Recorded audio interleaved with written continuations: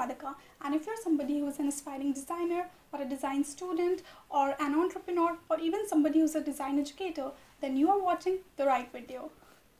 So with this video I am launching the series जिसमें मैं आप लोगों को डिज़ाइन प्रोसेस के बारे में पूरा इन डेप्थ बताऊंगी और उसको कैसे आप अपने प्रोजेक्ट्स में लगा सकते हो उसके बारे में हम पूरी बात करेंगे. सो इस पर्टिकुलर वीडियो में I will be talking about what is a design process, then how you apply it in your projects, what is the need of it and why is it important, and also आप project start करने से पहले अपना brief कैसे develop करो. So these are all the points that we will be focusing on in this video.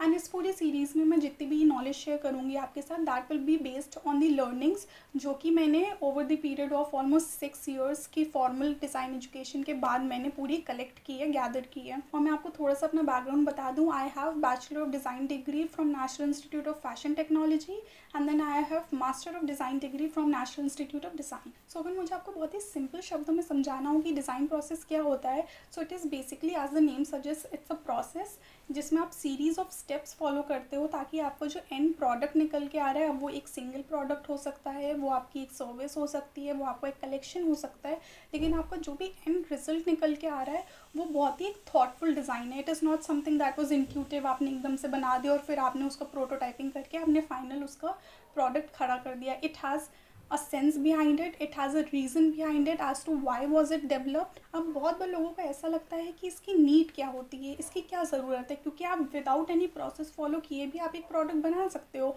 अगर for example अगर आप अपैरल का ही एग्जांपल ले लो, अगर मैं आपको बोलूँ कि आप एक पर्टिकुलर तरह का गारमेंट बना दो तो आप तुरंत आपके मन में जो डिज़ाइन आएगी आप उसको स्केच करोगे, आप उसको जाके कारीगर से डेवलप करवा लोगे. But is there a need of that product in the market? जो गारमेंट आपने बनाया है उसका क्लाइंट कौन है? क्या उसकी यंगर ऑडियंस है या उसकी थोड़ी मैच्योर ऑडियंस है? अगर उसकी यंगर ऑडियंस है तो आप जिस तरह का सिलुएट डेवलप कर रहे हो that will be different from अगर आपको वो गारमेंट मैच्योर ऑडियंस के लिए डेवलप करना होता.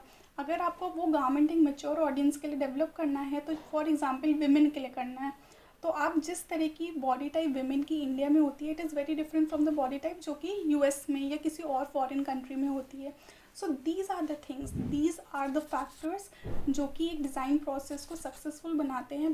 डिज़ाइन प्रोसेस गाइस कोई बहुत बड़ी चीज़ नहीं होती कि अरे कोई बहुत ही एक के बाद एक बहुत टेक्निकल स्टेप्स फॉलो करने. These are the basic things that you have to consider when you are developing a design.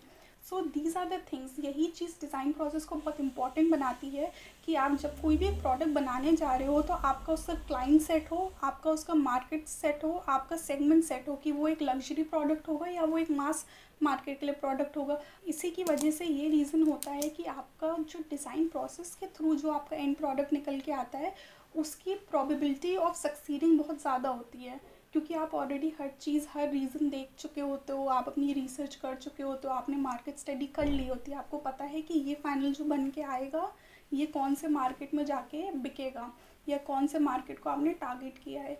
तो इसीलिए आप जब इसके थ्रू कोई भी प्रोसेस डिज़ाइन करते हो तो उसका मार्केट में चलने का स्कोप ज़्यादा होता है. अब इसके बाद अगला क्वेश्चन आ जाता है कि डिज़ाइन प्रोसेस के एक्चुअली एक के बाद एक क्या स्टेप्स होते हैं. सो डिज़ाइन प्रोसेस एक टेम्पलेट होता है बेसिकली, एंड हर प्रोजेक्ट के लिए थोड़ा बहुत ऊपर नीचे अलग तरीके से इसको यूज़ किया जाता है. सो फॉर एग्ज़ाम्पल अगर आप एक क्लासरूम प्रोजेक्ट कर रहे हो उसमें स्टेप्स थोड़े से अलग वेरी करेंगे उन स्टेप से जो कि आप एक कोई अगर इंडस्ट्री का प्रोसेस कर रहे हो तो, क्योंकि क्लासरूम प्रोजेक्ट्स में आपके पास एक बहुत ही ज़्यादा लिबर्टी होती है कि आप एक एक चीज़ में घुस के आप अपना ज़्यादा क्रिएटिव माइंड उसमें लगा सकते हैं. For classroom projects mostly your and product is targeted for the creative side, whereas for an industry oriented project your focus is always and always on the feasibility, on the costing, on the marketing and all these aspects. तो वहाँ पे आपका main target क्या है वो थोड़ा बहुत change होगा और उसकी वजह से आप क्या स्टेप्स फॉलो कर रहे हो वो थोड़े से ऊपर नीचे होंगे. अब इसी के बाद एक बहुत मेजर चीज़ आ जाती है ब्रीफ. अब एक प्रोजेक्ट का ब्रीफ क्या होता है एक्चुअली, तो ब्रीफ बेसिकली एक बहुत ही सिंपल सी आउटलाइन होती है कि प्रोजेक्ट क्या होगा, किस तरह की चीज़ आपकी, चाहे कंपनी हो, चाहे आपका कॉलेज हो, चाहे आपका खुद का कलेक्शन हो, किस तरह का प्रोडक्ट बनने की ज़रूरत है और उसी के बेसिस पे एंड में हल्का सा क्या निकल के आएगा आप स्टार्टिंग में थोड़ा सा सोच के रख लेते हो. अब जैसे मैं आपको एक बहुत ही सिंपल एग्जांपल दे देती हूँ, जैसे कि मार्क ज़करबर्ग है. अब एवरीबडी नोज़ वो कौन है, उन्होंने फेसबुक डेवलप किया था. सो उनके साथ प्रॉब्लम क्या थी, जब फेसबुक के लोगो बनने की बात आई या उसका इंटरफेस बनने की बात आई, सो उन्हें कलर ब्लाइंडनेस की प्रॉब्लम है। सो ब्लू इज़ द कलर जो उनको बहुत ही अच्छे से और बहुत ही इम्पैक्टफुल वे में दिखता है। सो दैट इज़ वेयर इस उनके ब्रीफ का सबसे इम्पॉर्टेंट पार्ट ये था कि चाहे उसका इंटरफेस हो, चाहे उसका लोगो हो, चाहे ब्रांडिंग हो, हर चीज़ में एक वो particular shade of blue use होना चाहिए। सो इस टाइम उनका ब्रीफ फॉर्म या इन सब से ज़्यादा कलर बेस्ड था। उनको ये नहीं था कि मुझे स्क्वायर चाहिए, मुझे सर्कल चाहिए, मुझे एजी चीज़ें चाहिए, मुझे कर्वी चीज़ें चाहिए। उनका मेन जो एक पॉइंट था, उनका वो पॉइंट ये था कि उन्हें वो स्पेसिफिक शेड ऑफ ब्लू चाहिए फॉर हिज ब्रांडिंग। सो अब जब एक बार हमारा ब्रीफ सेट हो जाता है, उसके बाद हम लोग अपना एक एक करके स्टेप स्टार्ट करते हैं। सो इस वाले वीडियो में मैं आपको बस एक ओवरव्यू देना चाहती थी कि एग्जैक्टली अभी जो आगे सीरीज़ आने वाली है उसमें हम क्या क्या बात करेंगे। तो जैसा कि मैंने बता दिया, अब इसके आगे जितना भी एक एक करके एपिसोड्स आएंगे, सबसे पहले जैसे मान लीजिए आपका रिसर्च हो गया या कॉन्सेप्ट डेवलपमेंट हो गया, उसमें हम क्या है, क्यों होता है, कैसे करते हैं, इन डेप्थ बात करेंगे।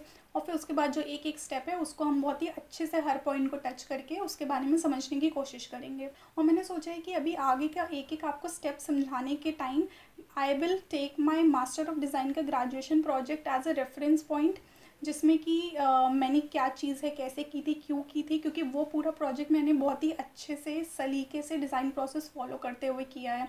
इंडस्ट्री ओरिएंटेड था लेकिन स्टिल मैंने उसमें डिज़ाइन प्रोसेस बहुत ही अच्छे से फॉलो किया है। उसका जो आउटकम आया था वो कंपनी को बहुत पसंद आया, कॉलेज वालों को बहुत पसंद आया, जूरी में मुझे ए मिला है। तो आप उससे बता सकते हो कि बहुत ही एक अच्छे से वो पूरा कंपाइल्ड प्रोजेक्ट था। तो मैंने वही सोचा कि वो एक अच्छा आइडिया होगा अगर मैं आपको वो भी दिखाते चलूँ कि क्या है, क्यों किया था, मेरा थॉट प्रोसेस क्या चल रहा था उस चीज़ को करते हुए, मैंने उसके लिए क्या रिसर्च की।